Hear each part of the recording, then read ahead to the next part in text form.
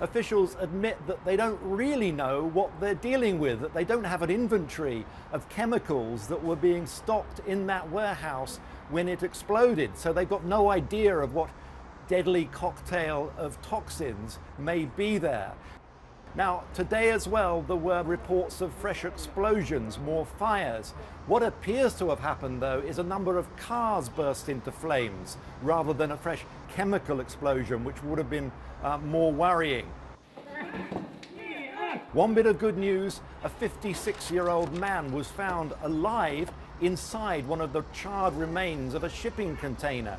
Now, he's said to be serious but still alive. He has respiratory tract burns, and clearly that is encouraging for those still looking for missing relatives, who include many firefighters. Their relatives today stormed into a government press conference demanding answers to that, and also the bigger question of why this warehouse stacked with hazardous chemicals was allowed to be built, was allowed to exist so close to a residential area. Ian Williams, NBC News, Beijing.